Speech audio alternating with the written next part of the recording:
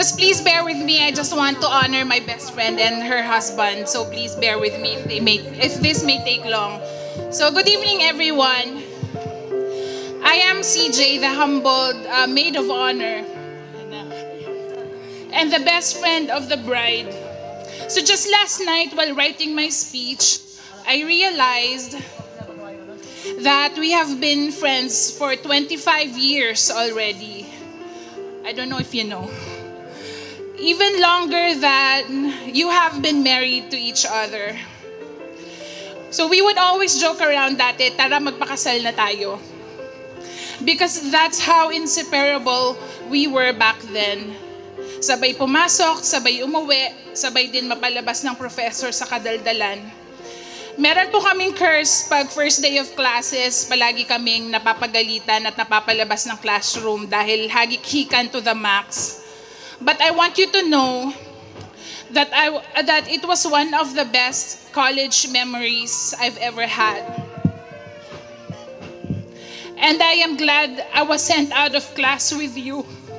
And I wouldn't want it any other way.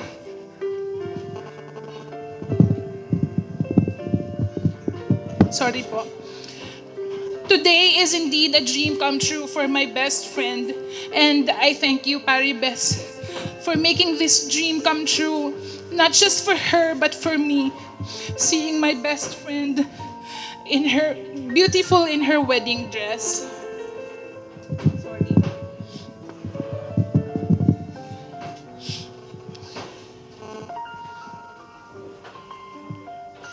And because I've missed the first time you guys got married, dahil sabi niya nga po kanina, nagulat na lang po tayong lahat, ikakasal na siya.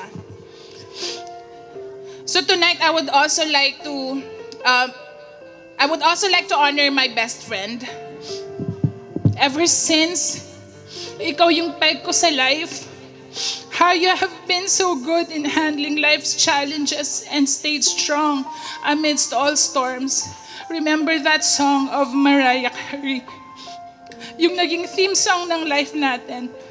And I can make it through the rain. I can stand up once again on my own. And I know that I am strong. Strong enough to mend. And every time I feel afraid, I hold tighter to my faith. And I live one more day. And I make it through the rain. I wish I could be just like you. Even just half of how strong and determined you are. Life has never been easy for both of us. Pero yung tibay ng loob at sa laki ng puso mo, anchored with your faith in God, look at you now and the family that you have built. I am and always have been the proud best friend and the sister. Let me also take this chance to honor and thank my Marengbeshe. Maraming salamat for taking care of my best friend. I remember the first time I met you. Sobrang shocked ako, akala ko asawa ng best friend ko si Jay Manalo.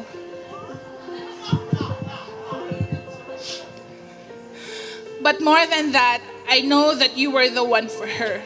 Hindi naman kami lahat nagkamali. Sana marami pang Jo Marie para mas madaming masaya at mas madaming faithful. Yes. So with everything that you both went through, I am so honored and grateful. I got to witness how God has been so faithful in your relationship. Kuya JR, Dico Lance, and Baby Yara are very blessed to have you as their parents. Excited ako makita kung paano pa ibibless ni Lord ang pamilya ninyo as He continues to bless your marriage. It is also my deep prayer for the two of you to always have God with you in the relationship, in growing together and building your family. In the midst of all the legit kabisihan, as you achieve your personal dreams and goals,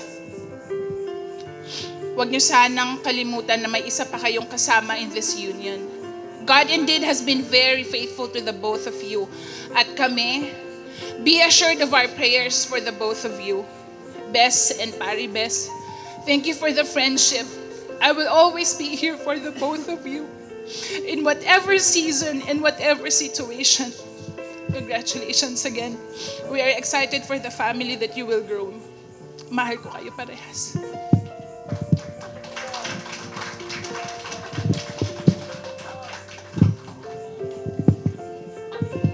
And at this point, I'd like to give in the microphone to the best man for him to propose for a wine toast.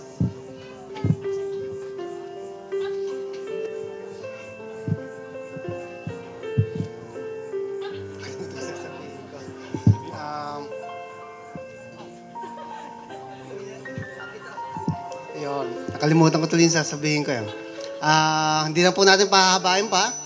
Taas po natin ng ating mga baso at i-celebrate po natin ang pag-iisang dibdib ng ating mga minamahal. Maraming salamat.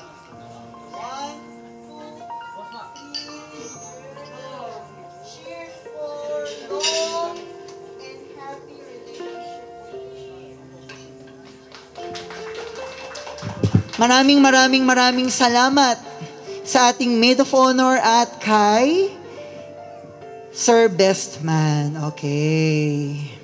And with that, we'll be moving on to the most awaited part of tonight's celebration. Ma'am, diyan po muna kayo.